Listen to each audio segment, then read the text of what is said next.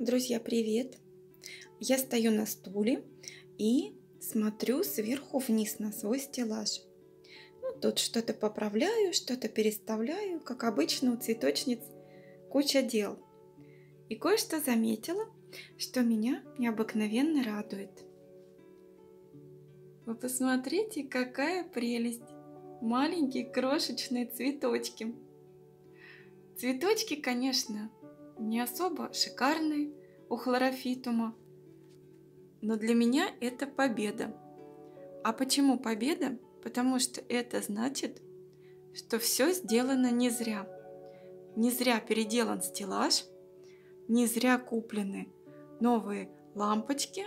Как вам их лучше показать, где у них лицевая сторона? Вот. Крошечки такие. Маленькие, белые, сама нежность. Это значит, что хлорофитум хватает света для своих процессов растительных, и все ему нравится. Цветочки распускаются, детки на стрелках растут. Как же я не поделюсь с вами радостью? День следующий. Цветочки уже закрылись. Все, они, видимо, цветут только один день. Но у нас есть еще бутончик. Вот здесь есть бутончик маленький, прячется. Вот он.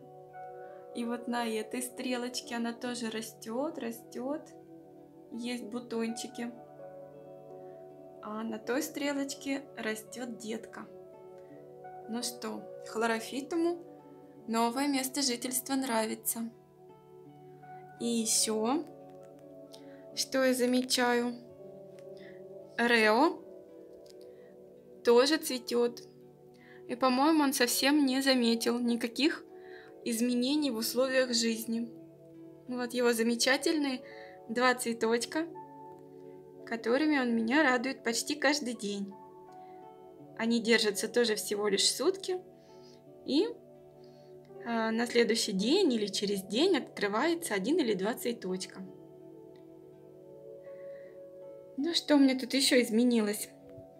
Вроде всего день прошел, а всяко разное изменилось. Я тут располагала поудобнее вот эту традесканцию, чтобы и солнышко ей доставалось, и чтобы она внизу никому не закрывало солнце. И умудрилась обломить огромную ветку. Огромную такую длинную ветку. Смотрю, она просто выпала из этого пучка. И я ее расчеренковала.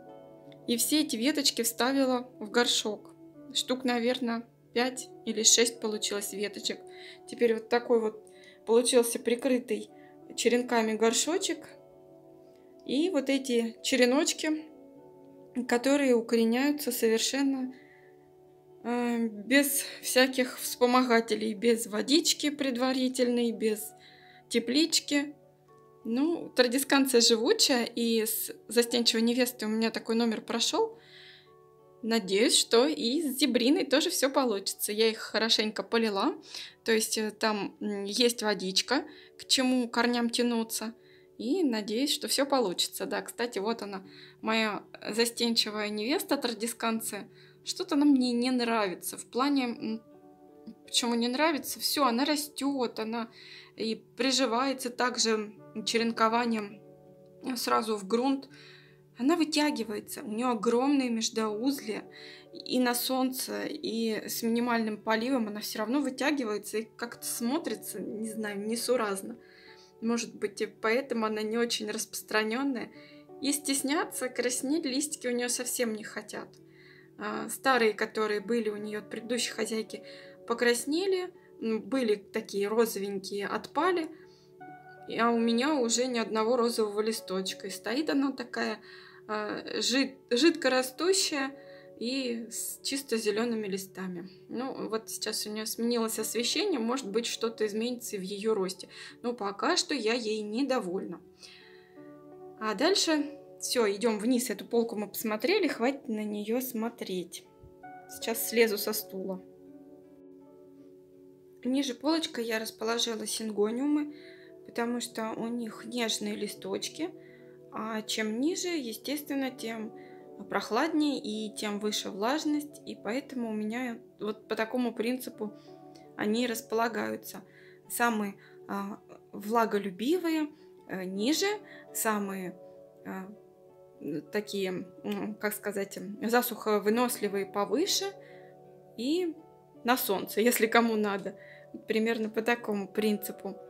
Тут у меня светло, а за окном у нас, зима зимой.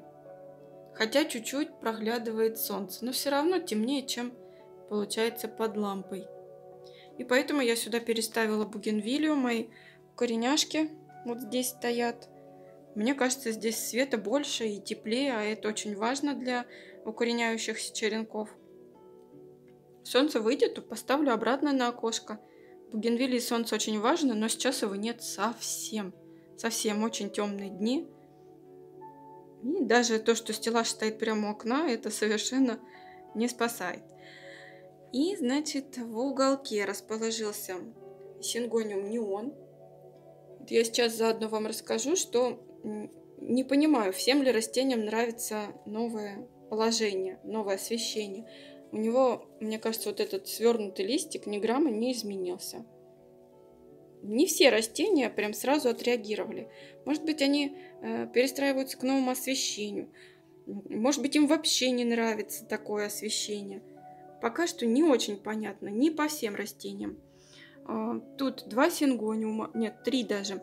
Это сингониум спирпоинт, сингониум сильвер перл, серебряная жемчужинка, такие серенькие листы, и сингониум оригина ред. И у них тоже пока ничего нового. Ничего нового, совершенно. Вот я новые листики не вижу. Ничего. Дальше сингониум данхтон харазами ароу. Непонятно пока реакция. Сингониум панда. Панда значительно подрастил свою трубочку. Листочек новый. Вот панда заметил изменения в освещении и очень хорошо реагирует. Потом сингониум конфетти. Конфетти у меня был первым участником эксперимента и первым попал под искусственное освещение. И за несколько дней вот такой прекрасный лист отрастил. Красота. Вот этот сингониум прям хорошо реагирует на лампочки, на это искусственное освещение. Тут прям порадовал. Потом здесь стоит сингониум бракант или аран браун. Точно в них никак не разберусь. Надо почитать, уже определиться. Все-таки это разные сорта. Вот он. И вот этот свернутый листик тоже никак не изменился. Дальше сингониум Тиффани или Крисмас, он же с такой красной серединкой и зеленый к краю. И тоже я не вижу изменений. Как трубочка была свернута, так и есть. Дальше тут еще 2 сциндапсуса. Это сциндапсус Marble Queen. Не вижу изменений. Вот этот был листик развернутый, он так и есть развернутый. Ну, может, он растет, я не замечаю. А новеньких нет листиков. Вот. Ну, вот этот вот лист немножко развернулся. Он был свернутый. Но особо так тоже изменений не заметила. Вот у Marble Apple это то же самое, что Happy Leaf. Но он у меня под Happy Leaf был куплен. Но вам будет привычнее услышать Marble Apple. И этот вот растит лист. Тут, да, прям заметные изменения. Этот листик совсем-совсем был маленький. Тут вот в желобке лежал свернутый. И за несколько дней вот так вот лист подрос. Прям значительно заметно. И это очень радует. А потом, так, как тут залезть, чтобы свет нам не мешал. Здесь сингониум Imperial White. Он разворачивает, так, как показать, разворачивает, к сожалению, кажется, чисто зеленый лист. Но пока я вижу только половинку, и она чисто зеленая. И это меня не радует. Ну, хоть лист разворачивается, вроде неплохо, да? Он же, значит, растет. Значит, растение живое, видит свет и реагирует на него, растет. Ну, вроде бы и плюс, а зеленый лист это минус. Может, дело не в освещении, и лист этот был сформирован еще на окне, а у нас тут такие темные дни были. Может быть, дело и не в новом освещении, а в старом эта проблема вылезла. Так, тут у нас 3 короля, он же Сингониум жаде. Очень-очень красивый лист, подрастил. Этот листик был совсем маленький. И посмотрите, как он красиво вырос. И это меня прям радует, радует, радует. Очень красивый такой сингониум у него. Что не лист, то шедевр. И форма непредсказуемая, и окрас непредсказуемый. Но вот этот новый лист прям вообще супер. Сингониум Pink Flasket. Это, кажется, розовые веснушки, да? И вот у меня опять выдал половинчик. Такие листы у него пошли. Половиночка розовая, половинка в зеленую крапинку. И вот этот тоже, только зеленого еще меньше. Красивый очень листик выдал. Но он тут... Не тут он вырос. Он формировался еще на подоконнике. А тут он как бы доразвернулся. То есть этот окрас еще заложен под естественным освещением. А тут он развернулся. Ну, тоже ведь неплохо. Растет, значит, видит свет. Так, опять много болтаю.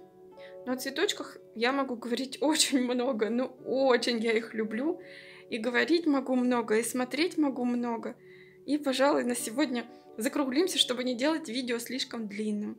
Спасибо вам за лайки, за вашу дружбу. Очень люблю беседовать с вами. Все комментарии читаю, на все отвечаю. Спасибо вам, ребята, за дружбу. И пока-пока. До следующего видео.